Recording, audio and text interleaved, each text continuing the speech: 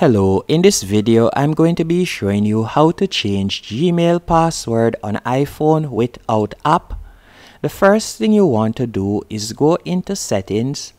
Once in settings, you are going to scroll down and you are going to select passwords.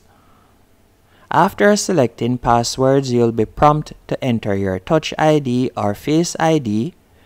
Once you have done that, you are going to tap on the search bar at the top of the page. Then you are going to type in Google. Once you have done that, you will see a list of your Gmail accounts. You are going to simply tap on the one that you would like to change the password for.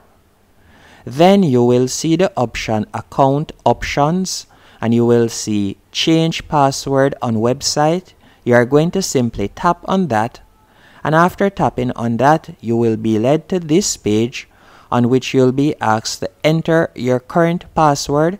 And once you have entered your current password, or you could tap on Forgot Password, you'll be prompted to enter the new password or create a new password. And that's it. Hope you found this video helpful and informative. If you did, be sure to hit the like button and subscribe, and thank you for watching.